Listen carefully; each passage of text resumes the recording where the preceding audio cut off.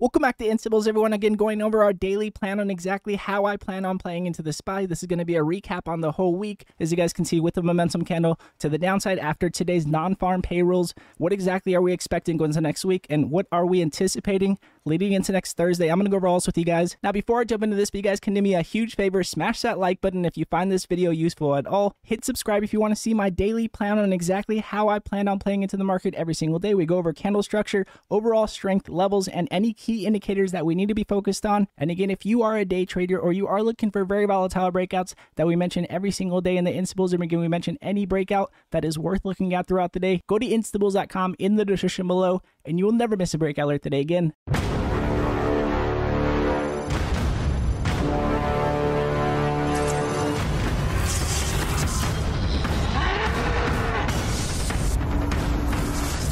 So jumping into the daily chart with you guys here on the SPY, I'm going to go over our overall strength, but just to recap on the last 5 days of trading, as you guys can see again with two jobs reports coming out Monday and Friday, worse than expected, showing us anticipation on a possible and only a possible Fed pivot. And as you guys can see with that possible and only possible Fed pivot, as you guys can see, we had two data sets coming out Wednesday and Thursday above what we were expecting. And as you guys can see with the most important of them all that we were looking for today with non-farm payrolls higher than expected, having a major pullback, because that does give Jerome Powell room for a possible continuation on increases in Fed rate hikes. Now, we have next week's CPI coming out on Thursday. We have also next Wednesday's Fed minutes coming out. We're going to see exactly what the Feds have to say, but next week's CPI will be very key. Our prior CPI was at 8.3, so we're looking to see if we do continue on lower, below 8.0, at least in my opinion, if we're going to be looking for a bounce, for the Feds to possibly listen to our inflation report. Again, the key to these jobs reports and inflation reports is that Jerome Powell, for the last few meetings, has mentioned that he wants a continuation on bad jobs reports and a continuation on decreases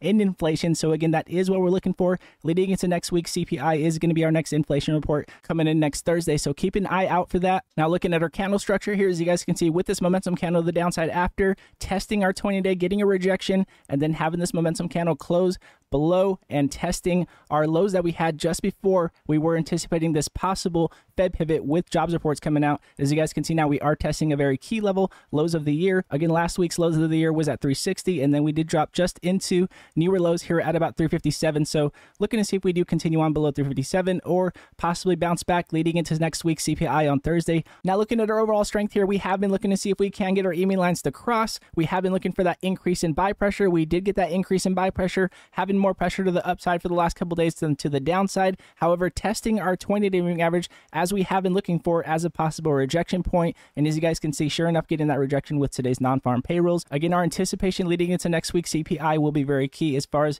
which momentum we do get to the upside. Now, looking at the RSI, as far as if we do have room to run to the downside, as you guys can see, we do have our divergence again, getting higher lows as we are oversold here, as we were getting lower highs here on our price action, showing us those divergence here. So again, nice divergence as we were getting lower highs here on our price action, getting higher lows on our RSI is exactly what we were looking for, and that's exactly what happened. And as you guys can see here, also testing the lower end of a channel that we have been tracking. As you guys can see, testing exactly on the lower end of our channel here that we have been tracking. As you guys can see, we had a false breakout. Again, mentioned this yesterday that we were leading into CPI with a possible decrease in CPI. We had that anticipation. We took away that anticipation when we got higher of a CPI than expected. And as you guys can see, we mentioned yesterday, anticipation with that possible non-farm payroll coming out lower than expected as a possible Fed pivot that still was not guaranteed, and we did get a higher than expected non-farm payroll. Now, one thing I will say, as in my opinion is a secret, is that don't forget to keep next non-farm payrolls on watch. It's going to be very key.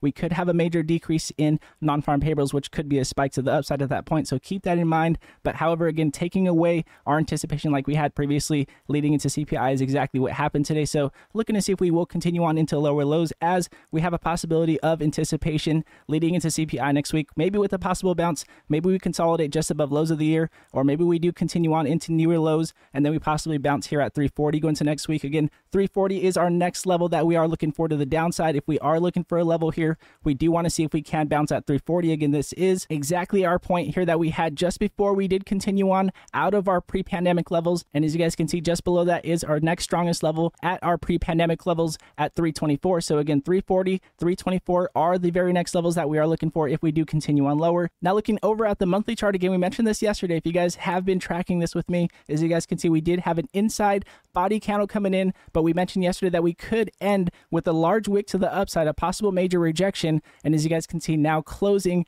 just below our 50-day moving average as we took away that anticipation of a possible Fed pivot. Again, that was only a possible Fed pivot that the Feds would still have to have considered and actually have done. So again, this is only anticipation that we had for the last few days. And as you guys can see, getting that rejection and now sitting on an inverted hammer here. Again, not a closed inverted hammer here. We are still moving within the month. We still could continue on with a possible bounce on our 50-day moving average if we do continue on, for example, with a major decrease in CPI next week and the Fed starts to talk about a possible Fed pivot. Then of course we can continue on higher from here. However, at this point, as you guys can see, we do have an inverted hammer technically, and we are going to make sure we are careful leading into next week. We could continue on lower with this inverted hammer. This is a rejection to the upside possibly, again, after this momentum candle to the downside, sitting on what's called a kiss of death. We need to make sure we are careful. And as you guys can see on the monthly chart, with no decreases in sell pressure quite yet, we will know when there's a possible chance of that reversal when we do get at least one white shaded line here on the monthly chart. Again, when we get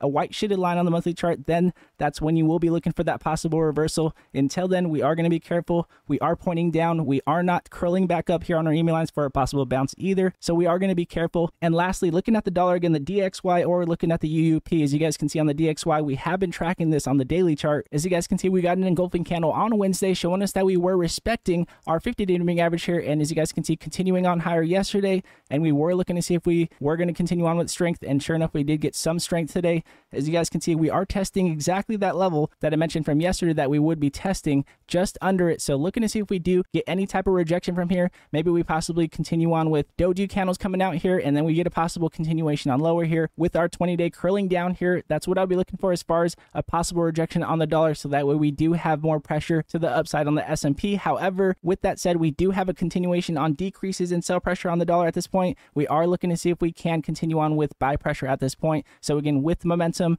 to the upside at this point in the dollar, I definitely would be careful looking for that bearish setup on the dollar as we are leading into next week's CPI. Will be very key. Again, if we get a major decrease in CPI, then I can imagine that the dollar does break down and that we do get that bearish setup that we would be looking for. But again, till then, making sure we are careful, playing to the upside, in my opinion, on the S&P until we do get a bearish setup on the dollar is exactly what we'll be looking for. Now, again, with that said, another market can be very choppy. If you guys are day traders, or you are looking for very volatile breakouts that we mention every single day, we mention every breakout that is worth looking at throughout the day, go to instables.com in the description below, and you will never miss a breakout alert today again. And again, all of you instables that come over every single day and support the channel, I hope you guys do have a blessed weekend. Again, just letting the plays come to us. I know we had a pullback. It didn't feel any better than we did last week when we were pulling back. I know we have now that anticipation that we had from last week, since we did not get that jobs report we were looking for today. However, again, just letting these discounts come to us, in my opinion, there's going to be a lot of opportunity to come, and we'll know exactly when the market bounces back here on the channel. Again, just staying patient and taking what the market gives us, as we do every single day in the Instables room. Again, if you guys do like this video, it does help the channel grow, and I do appreciate it very much. And again, God bless you all, and I'll see you guys in the next video.